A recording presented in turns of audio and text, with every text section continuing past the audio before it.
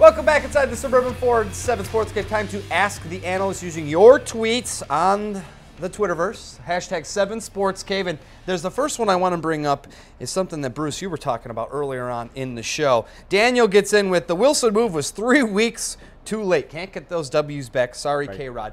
Will those 2 losses haunt the Tigers, or is it too early in the season for that to count? It's too early to say that because every team has these type of games. I mean, there were one game that he gets a blown save for.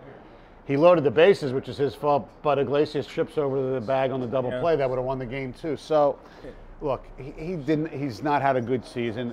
What's weird is last night, Brad was saying we still have to get him right. I hope that means for, like, non-closing roles. Yeah, right.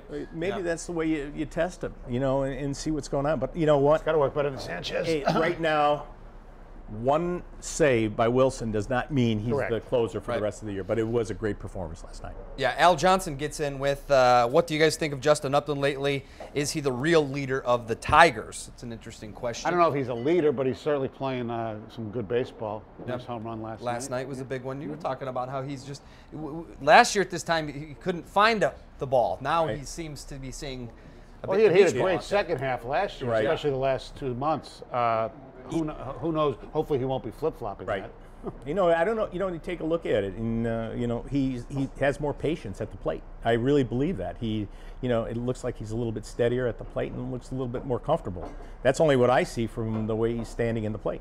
Thank you so much for your tweets. As always, we appreciate the input that you have in the hashtag 7 Sports Cave. But coming up next, you might have heard a little skirmudgeon going on. We'll take a look over here. This is what's coming up next. Skirmudgeon? Skirmudgeon. I can make up words all the time, Stoney, and my world is totally fine. Look, we're going to be talking about beer. Yes, Better on Draft is a podcast in town, and these guys are going to be telling us all about what exactly it is that they do. So take the shot. Let's see if you got what it takes. Whoa. That's why I threw the ball to you. Maybe we'll have That's why I threw and not I thought we were going to do I thought I was getting an assist.